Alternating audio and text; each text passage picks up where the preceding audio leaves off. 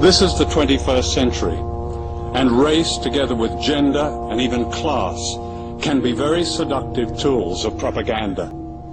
For what is so often overlooked and what matters, I believe, above all, is the class one serves.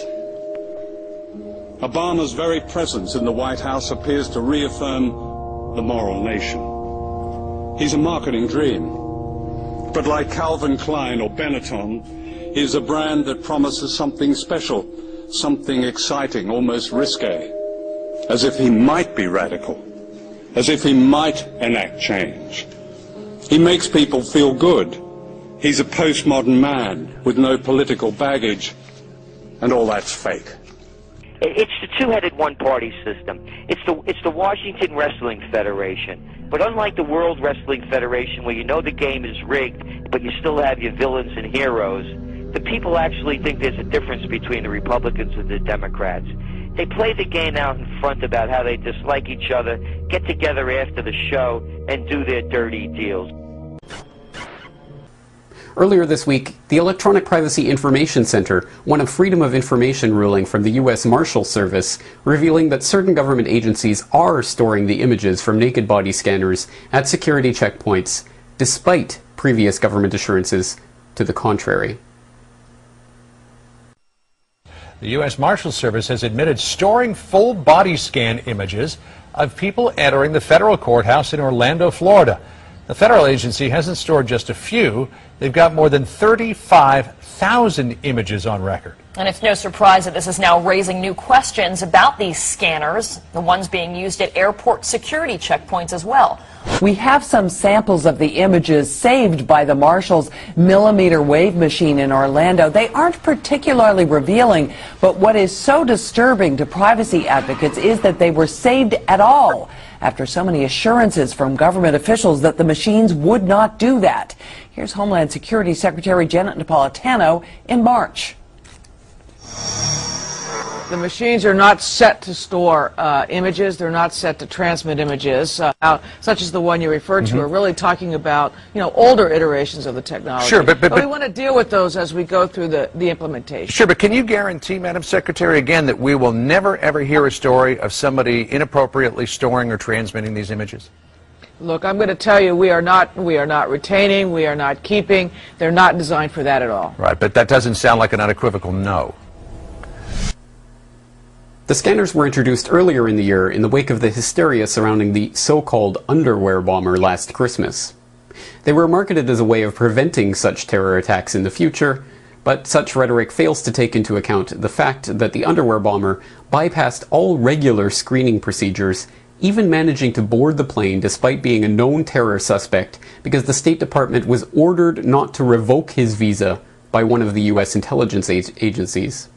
Despite the startling nature of this admission by Undersecretary of State for Management Patrick F. Kennedy in testimony before the House Homeland Security Committee in January of this year, the fact that Umar Farouk Abdul-Muttalib was protected and allowed to board the plane by the very agencies that were supposedly watching him has not been mentioned once on network news in the U.S.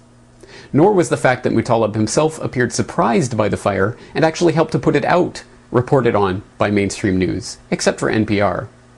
Nor was the fact that the scanners had already been ordered in advance and were being prepared to be rolled out in January anyway mentioned in stories about the need for increased safety at airports. Nor was Columbia University professor Dr. David Brenner's warning that the machines deliver 20 times more cancer-causing radiation than originally thought widely reported. Nor were the financial ties of people like former Homeland Security Chief Michael Chertoff to the companies that manufacture the scanners disclosed when Chertoff was making media appearances extolling the need for such scanners. Last month it was revealed that all passengers at El Paso International Airport are being put through the scanners as the primary screening method. While groups like Epic continue to be at the forefront of fighting the use of these machines, widespread public apathy about the subject means that the government will continue rolling the machines out in more airports over the coming year. In other news, Australian TV News is beginning to ask serious questions about the practice of mass medicating the public without consent by adding fluoride to the water supply. But first, We consume it every day with the reassurance from our health authorities that it is doing us good. The truth is, fluoride is a poison, and adding it to our drinking water is an evolving social experiment started 40 years ago. Now one of the world's top fluoride experts has issued a grim warning about what it could be doing to our health and that of unborn children. Yet as Frank Pengello reports, you'll get a different spin from dentists and health bureaucrats. We consider that as a poison. Why should a poison be in drinking water? The poison is fluoride. It's there because government health bureaucrats and dentists tell us it's for our common good, for reducing tooth decay, and at levels which won't harm you. That doesn't wash with Professor A.K. Sushila. They should realize it's the poisonous substance. It doesn't promote health. It is a disease-causing agent, and fluoridation should be stopped as early as possible. Professor Sushila is one of the world's leading experts on fluoride. Her own extensive research, along with 70 years of data in India, backs up what she's saying, and it's most disturbing. I would consider a pregnant mother taking fluoride-contaminated products, I'm using the word products, which includes water, toothpaste, black tea, processed food products which has fluoride. Any liquid? Anything. Where her urinary fluoride is high, she is going to cause a lot of damage to the fetus, the growing embryo, the infant which is going to be born. The report comes as study after study continues to confirm what has long been known: that sodium fluoride is a neurotoxin that attacks the central nervous system, causes cancer, increases likelihood of bone fractures, damages the liver and kidney, disrupts the thyroid gland, lowers IQ, causes dental fluorosis, and, when ingested, does not help prevent cavities.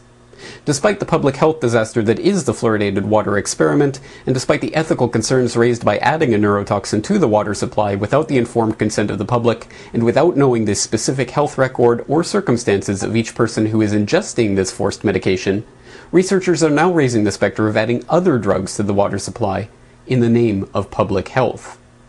Recently, bioethicist and medical historian Jacob Appel made headlines for his call to use lithium and other cognitive enhancers in the public water supply to reduce suicide or produce other beneficial effects, citing the success of the fluoridated water idea as a basis for such action. On a positive note, more people are resisting the use of such forced medication tactics.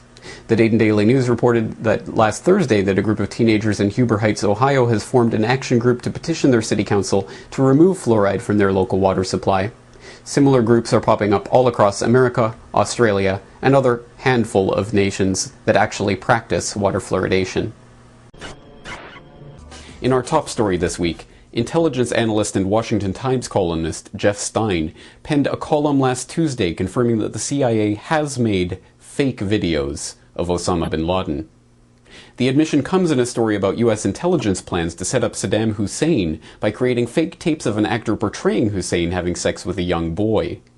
In that story, Stein notes, quote, "The agency actually did make a video purporting to show Osama bin Laden and his cronies sitting around a campfire, swigging bottles of liquor and savoring their conquests with boys," one of the former CIA officers recalled, chuckling at the memory. "The actors were drawn from some of us darker-skinned employees," he said. End quote. The article then goes on to note that the CIA unit in charge of the operation, the Office of Technical Services, gave up on the project, and it was then taken up by the military. This information further corroborates what has already been revealed about signs that the Psychological Warfare Division of the Pentagon has been releasing fake Osama bin Laden tapes at regular intervals since 9/11. Some of the more infamous examples of those faked videos include a video of bin Laden that was supposedly released by Al-Qaeda in 2006, despite the fact that the exact footage had aired several months previously in The Road to Guantanamo, the Michael Winterbottom docudrama, and a 2004 video purportedly showing bin Laden, which was exactly identical to a video released in 2007.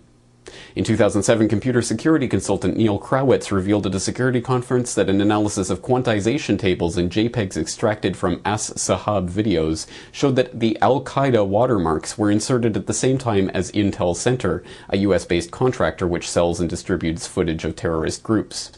Intel Center CEO Ben Vensky was the former director of intelligence at VeriSign company iDefense, where he served with Jim Melnick, a 16-year veteran of the U.S. Defense Intelligence Agency.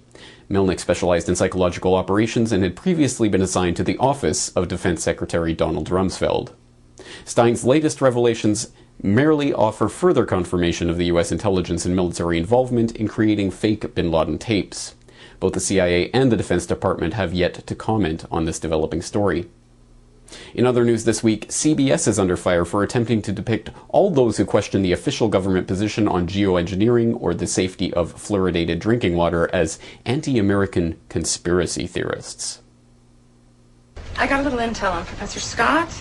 He has a history of espousing various conspiracy theories. Sharing them with his students got him into a little trouble. Every university has at least one unconventional professor. Oh, come on, Peyton. This guy's ideas here are totally anti-American. Look at this. Water fluoridations, tsunami bombs, chemtrails. Numerous scientific studies spanning back to the beginning of the water fluoridation program itself have confirmed that sodium fluoride is detrimental to human health.